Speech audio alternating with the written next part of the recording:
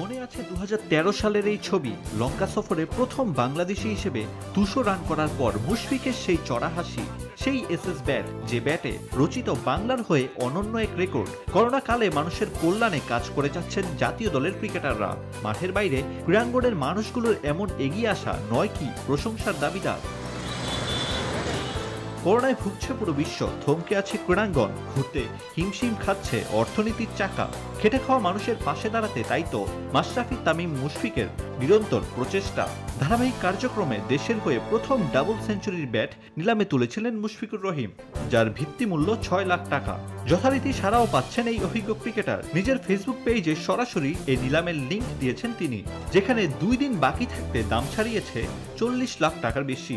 দেখে মনে হতে পারে অর্থকোটি ছাড়ানো যেন সময়ের ব্যাপার, তবে শেষ পর্যন্ত দাম যতই হোক পুরো অর্থই পৌঁছে যাবে মানুষের কল্যাণে। প্রথম মানুষ যে ডাবল সেঞ্চুরি করছে টেস্টে, এটা ওই মানুষের ব্যাট। হয়তোবা বাংলাদেশে 100টা ডাবল সেঞ্চুরি হবে আজ থেকে 50 ইনশাআল্লাহ, অবশ্যই অবশ্যই।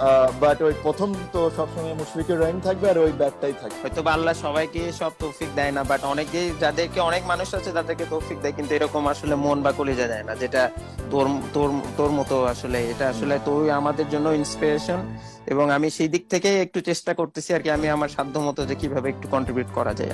ক্রিকেটের জয়